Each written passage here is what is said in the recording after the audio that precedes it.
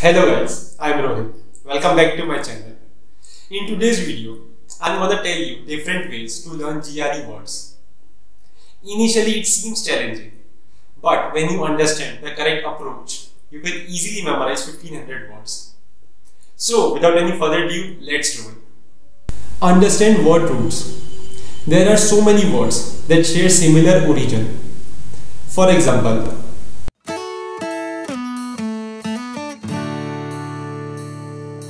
if you come across a word and you have never seen it before, by using this word root technique, you will get an idea about the meaning and it help you narrow down your options.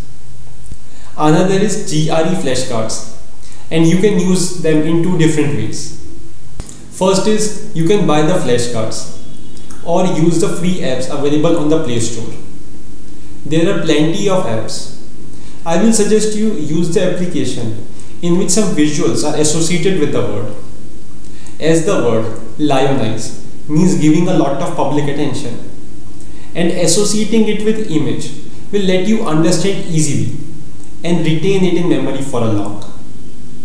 So next time whenever you see the same word, the first thing that comes into your mind would be the image and being able to crack the meaning easily. The second would be to make the flashcards at home. Write a word on one side and its meaning on the other. The benefit of this is when you write something while learning, you will notice that you can remember the word for a longer time. I learn the words this way and find them very useful. Let me show you the flashcards I made.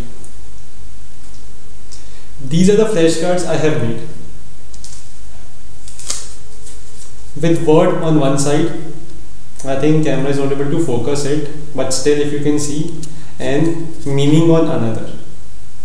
On top of that, do prefer reading parents 333 high frequency words.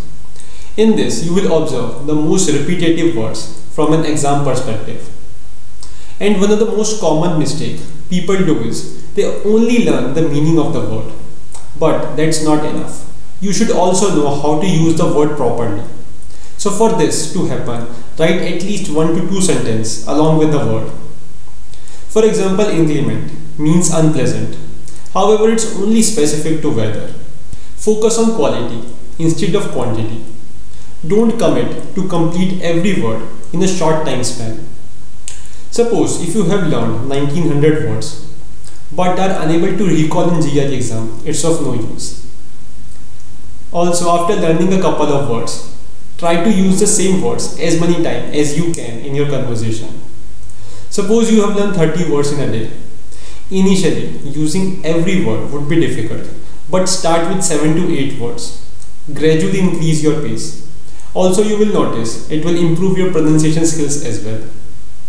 Revise words after time to time. Some students will think to learn new words each day and revise all the words just before the exam. However, this approach is not right. Instead of this, revise words frequently each day. Like you have learned 30 words a day and next day you learn another 30 words. Along with newly learned words, revise the previous day words as well. It does not matter whichever method you use. At the day end, outcome should be to learn words. Try to use all the ways and figure out which one suits you the best. I hope you like the video. If you have any questions, do let me know in the comment section below. I would be happy to help. Then thank you so much for watching the video. I will see you guys in the next video. Until then, goodbye and stay safe.